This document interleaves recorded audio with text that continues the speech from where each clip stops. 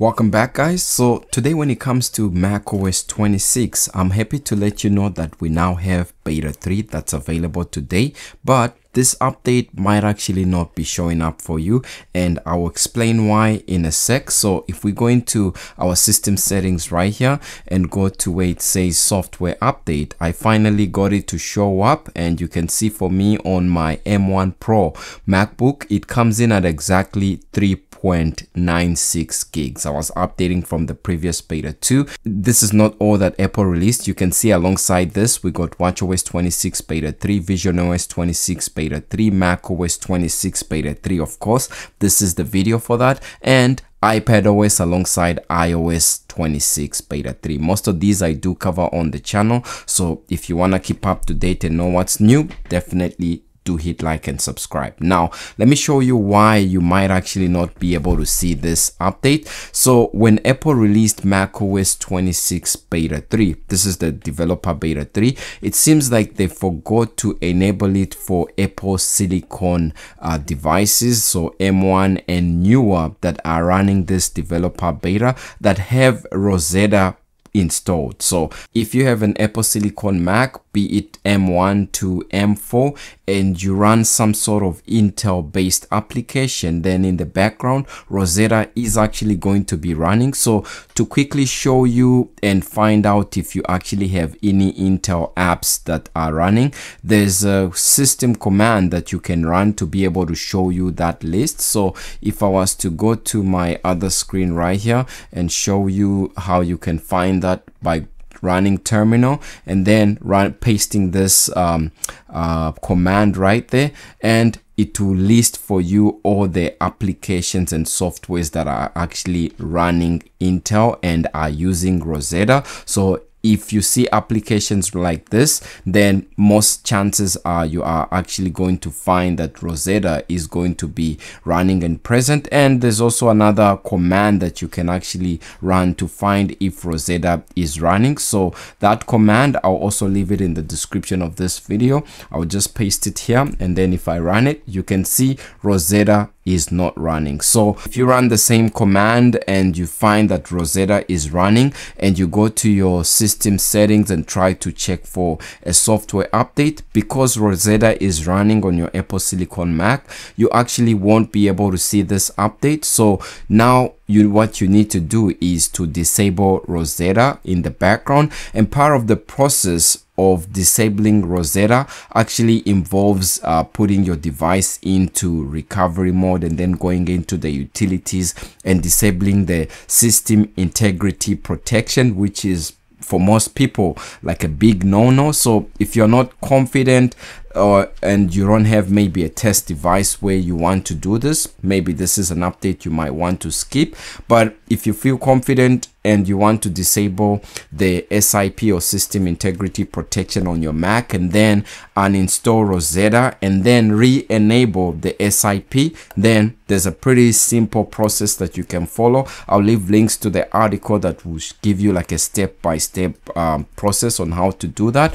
And once you do that, just make sure you re-enable your SIP or system integrity protection, and then you'll be able to go into your system preferences and check for a software update, and you'll be able to basically update your Mac to this new version that has just been released. Now for me, I found the update and I disabled Rosetta and I re-enabled SIP. So I'm quickly going to download this new software update, and then we're going to look at some of the minor changes that it has to offer. Just like that, my device has now been updated. You can probably tell right now, and one of the first things that you actually see is what you are seeing right now. So by default, without having to go into the settings and change anything, the wallpaper and screensaver that your Mac is going to show and the welcome screen is going to be changed automatically. So you can see this new wallpaper and screensaver that we have. This one is the Tahoe themed, and you can see the rocks as they float right away there. But just to show you some of the software changes that are here within this update, you can see if we go all the way down, actually it's a bit flaky or a bit buggy right there. It wasn't scrolling. If macOS is taking 24.82 gigs, Apple Intelligence 15.8 0.09. It's fluctuating slightly since files are settling in the background, and you can see when it comes to the exact build number that we have with this beta, it ends with a G and it's 25A5306G. The previous beta 2 actually ended with an E, so in a sense we took 2 steps in the negative direction. Maybe Apple knew that there was this Rosetta thing going on with Apple Silicon devices, but that's basically the software changes. Now let's talk about some of the new features and changes that you are going to see. Now automatically, one of the first things that I notice, you can see when you open up apps, it's been doing this for a number of time. You can see it's just indexing, and I have this window that's loading infinitely.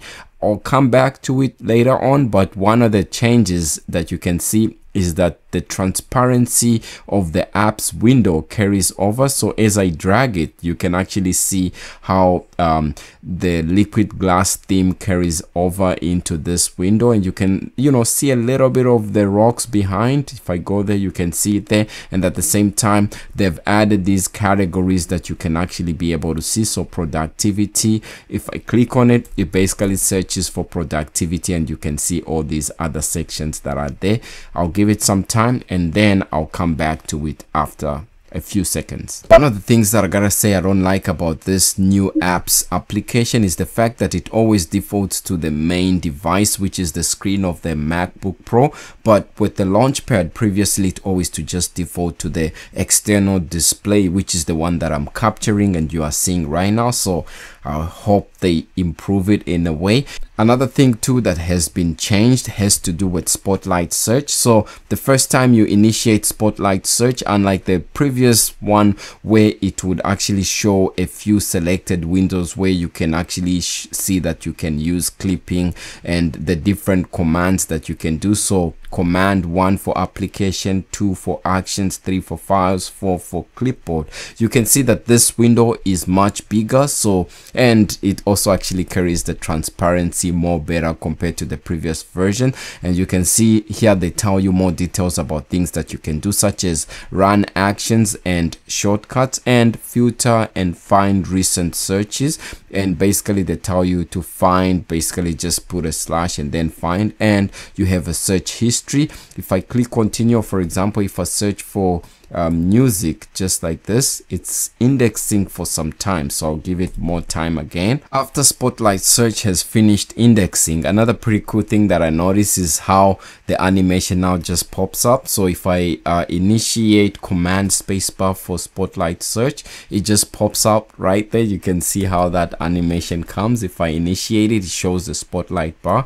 And then if I let go of whatever buttons I'm holding, it basically just pops up and shows like this, which is pretty cool. So now I want to show you something that has changed when it comes to music. Since the apps app still is indexing for some time, and it has this basically same animation as what you do when you initiate the clipboard and finder. It's indexing for unlimited number of times. So I went through Finder and application. If you open up the music application for the first time, you are going to see a new pop-up screen that's going to tell you about audio mix. Like a DJ, audio mix knows when to seamlessly transition one song into the next. Find it in your player next to auto play. So I can click OK right now. And one of the things that I actually wanted to show you is if you go to the home, you're going to see Apple Music 10-year top songs. This is because Apple Music just turned top 10 years,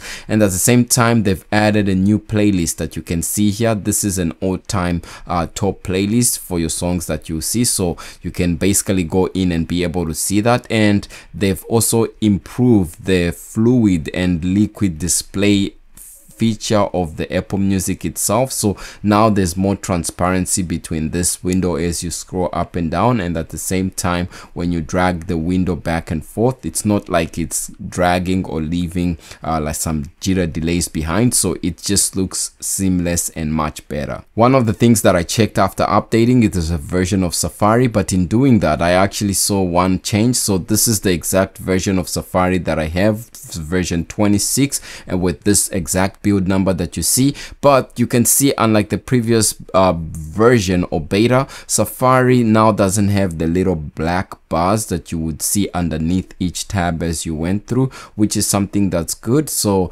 I feel like now it's more prominent to tell which window you are in, because the rest are sort of grayed out, and the one that you are in is going to be given a more brighter white color background. If you open up your Apple News application for the first time, you know, a number of users have reported seeing a News Plus screen, and at the same time, if you're an Apple News Plus subscriber, under the food section, they've improved the recipes that now basically allow you to add ingredients to a grocery list so that you keep everything within the same area. And that's something that you can see if you have the News Plus subscription, which I don't actually have. While the transparency and liquid glass theme is being improved in a way, some of the animations have actually been reduced. You can see here they've toned down the way the animation comes in from the control center when you are changing brightness or when you are changing the volume. It's not as prominent as before. Before it had this, you know, fluid motion, which I really like, but now you can see that that animation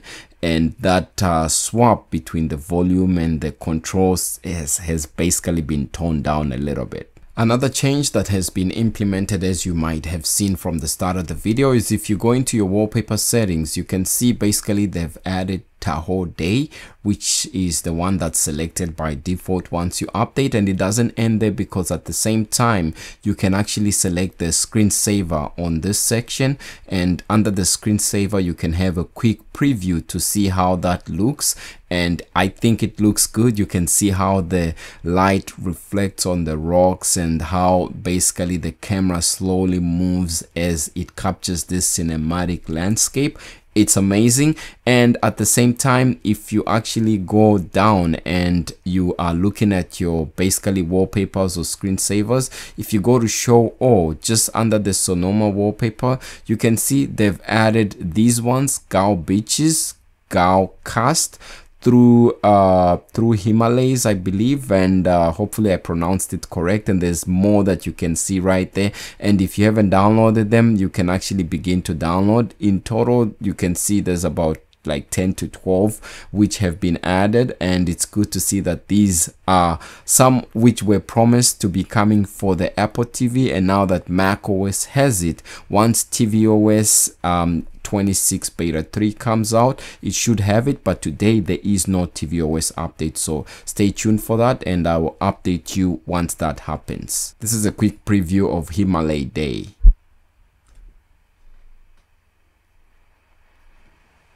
Also, something pretty unique is the fact that when you go to change your screensaver or your wallpaper, it seems to now retain the wallpaper selection which you have, which was a bug in the previous update, since it will revert to the previous macOS versions wallpaper and sometimes even the screensaver. Finally, my apps application has finished indexing. So I noticed that there's a bug sometimes when you open apps, it mistakes it for like spotlight search. It happened quite a bit, and I was like, okay, I need to capture this, but now it won't repeat it. So it seemed like it just like repeated that bug 3 times, and now I won't be able to capture it. But yeah, keep an eye out for that. At the same time, you can see when you go to the journal application and open it, it has a new splash screen that you can see right here, which welcomes you to journal, and you can write about your day and photos. I think pretty much what I tell you here was existing from the previous beta,